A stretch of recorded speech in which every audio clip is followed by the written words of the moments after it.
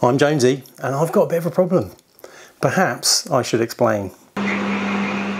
For those of you not familiar with my channel, let me give you a little bit of context. Much of my content focuses on machining here in my home workshop and documenting my learning journey along the way. And things don't always go to plan, but I have a lot of fun along the way. I build a lot of projects from companies like Hemingway Kits, as well as designing and building my own novel projects, which I make available to my Patreons. I also have a deep interest in unusual machine tools from bygone eras, such as this beautiful Rose engine from the mid-1800s. And there'll be more content featuring these kind of machines in the near future. I'm also planning a series on bicycle frame building, which is another one of my passions. If you think that might be interesting, let me know in the comments. So now you know a bit about me, let's get back to the problem in hand. A couple of months ago, this guy Eric reached out and very kindly asked me if I'd like to be involved in a collaboration between a bunch of YouTube machinists and makers. And there's some really great people involved. There's Quinn from Blondie Hacks, James from Cloud42, Rowan from Not an Engineer, Uri Tuckman, Chronova Engineering, and the list goes on. Now, being asked to join this group of people is clearly a fantastic opportunity and a great honour. So what's the problem? Well, I have to make something for this guy. This is Brandon from Inheritance Machining. A few years back, Brandon inherited his machine shop from his grandfather and now designs and makes a variety of well thought out, ingeniously designed and beautifully executed tools. So herein lies the problem. What can I possibly make for Brandon that he hasn't A, already got, or B, just couldn't make for himself, and probably to a higher standard than I could anyway? So I started racking my brains, and this is my idea. Instead of making something, I'm going to give him something I know for sure he doesn't already have. I'm going to bring back to life a piece of engineering history.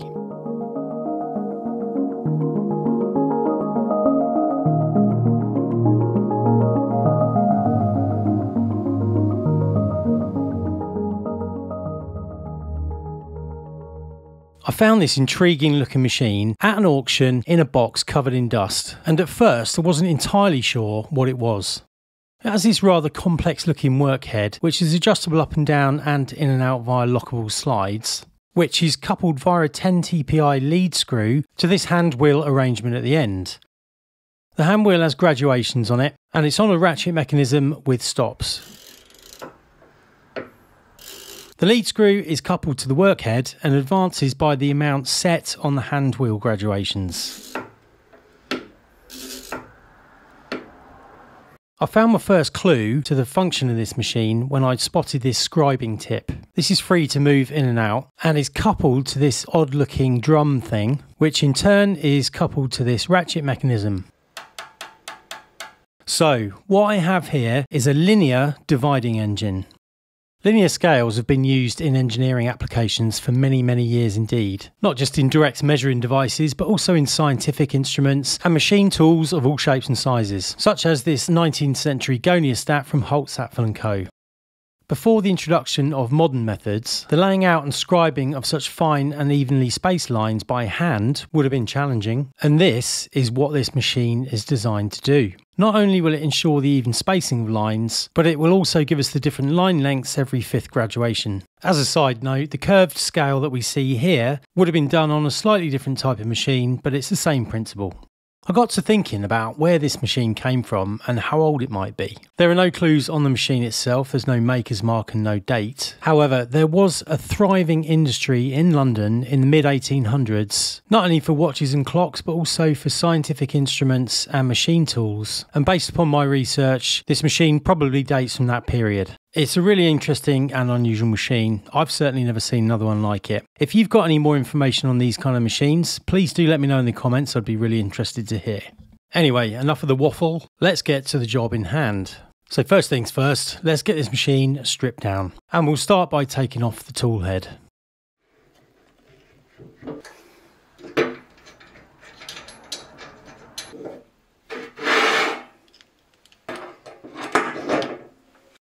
Interestingly, the scriber is held on by these quick release screws that have stop nuts on them, so I can't help wondering if different scribers were available for it at one point. And the same is true of this ratchet and drum mechanism. Incidentally, it's this mechanism that allows you to vary the line lengths. those depressions in the drums there work in conjunction with some stops. The drum is indexed around once per stroke, and the stops fall into those grooves, giving you longer lines. This long screw here affects the stroke length. This is the click for the ratchet mechanism, and these are the adjustable stops.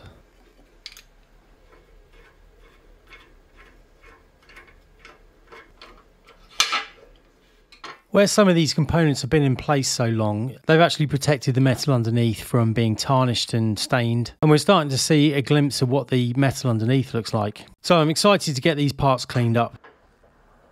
I don't want to affect the surface finish if I can help it, so I'm going to be using auto sol and some very fine wire wool.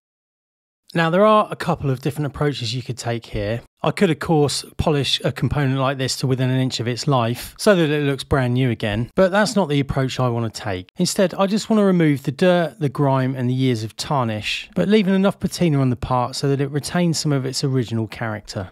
This is an old machine after all, and I want it to look like one. So after some considerable elbow grease, this is what we're left with.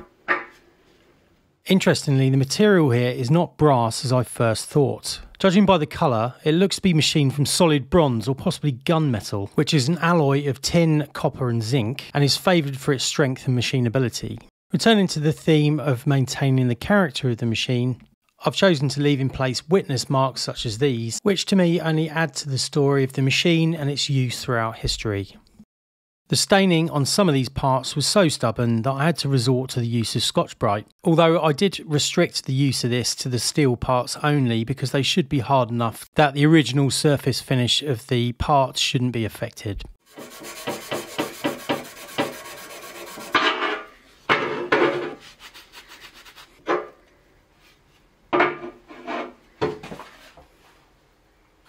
These two components are the brackets that hold the stops to the workhead. And as I work my way through cleaning these components, you can see that they're all made of solid bronze, which speaks to the quality of the original machine. So let's crack on with breaking down the lead screw and slide assembly. First by removing the handle from the hand wheel, and then the stop assembly from the hand wheel.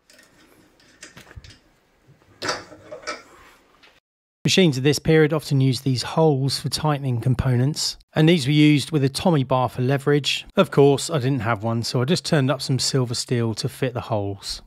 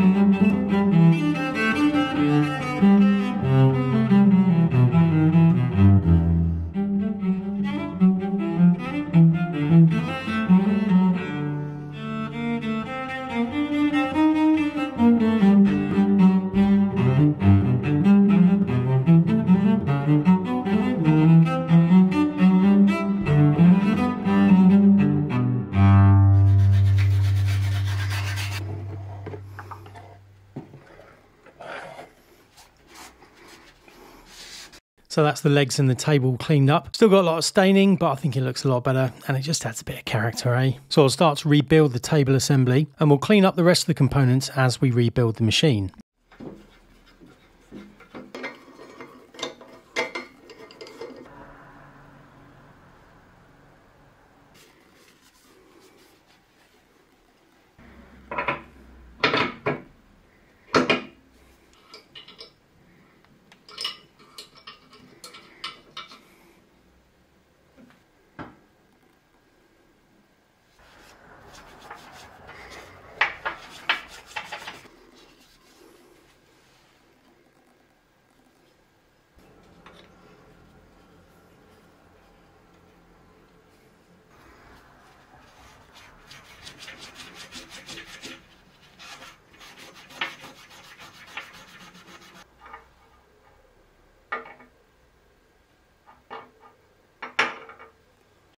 Here we have the slide assembly, and we've got these two steel springs on the front here. These I'll remove and clean up separately. These are cleaning up quite nicely, as you can see from the one on the left here. Then we can clean up the slide assembly itself and refit the springs. That's come out reasonably nicely, so we can refit it now to the slide on the bed.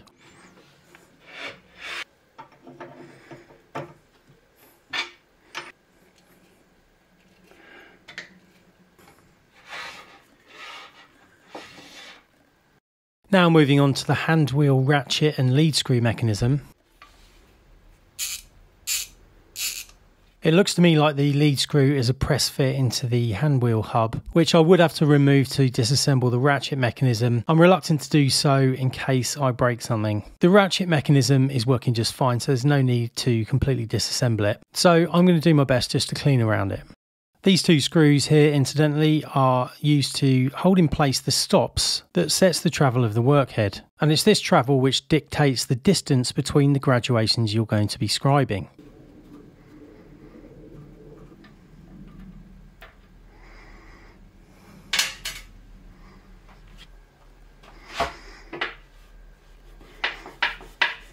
And here we can see the contrast between the dirty side of the wheel and the bit that's just been polished. And I'm quite pleased with the way that that's coming up.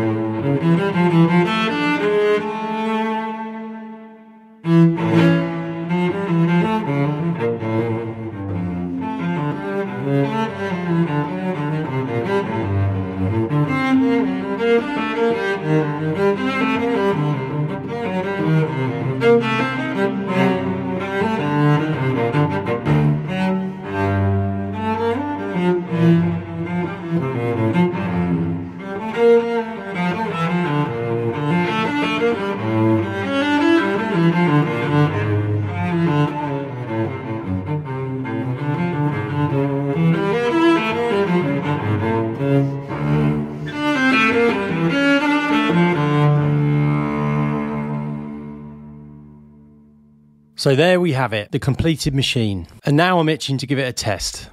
First things first, I need to get some work mounted to the table. And the existing work holding tabs there leave a bit to be desired. They look like a bit of an afterthought to me. So I'm just going to remove them and clamp a piece of brass directly to the table. Next we have to set our distance between the graduations, so I'll set the stops on the hand wheel.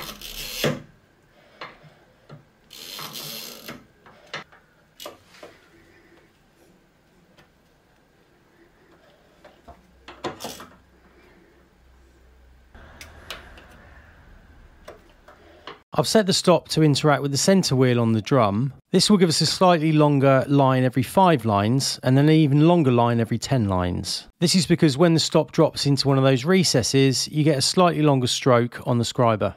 So let's start making some lines. After each line has been scribed, I advance the hand wheel, which moves the workhead along by the given distance as it's coupled directly to the lead screw. And at the end of each stroke, the drum is advanced by 1 click.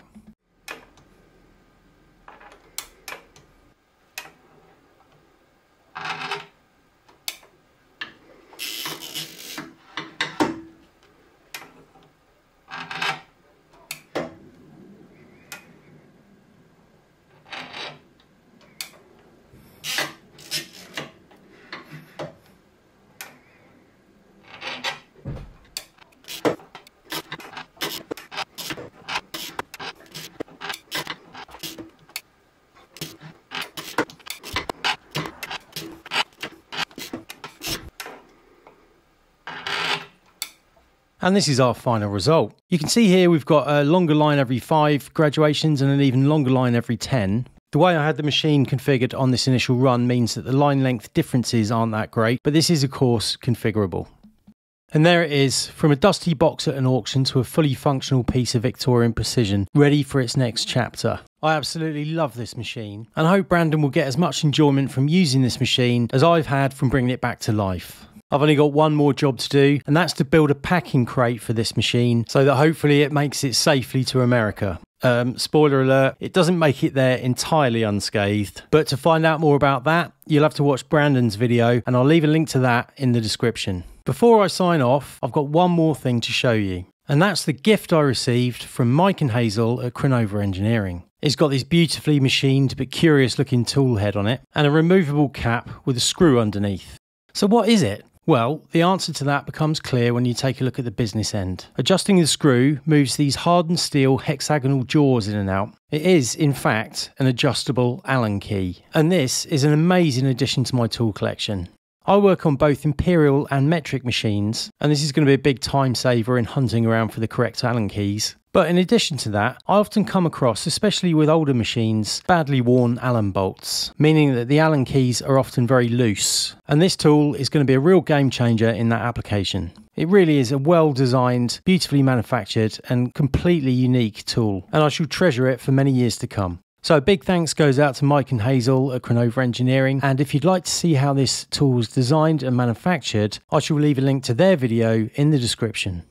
If you've enjoyed today's video and you'd like to support the channel, you can do so at patreon.com/JonesyMakes. If you'd like to leave us a like and a subscribe, I'd greatly appreciate it. Thanks for watching, and I'll catch you on the next one.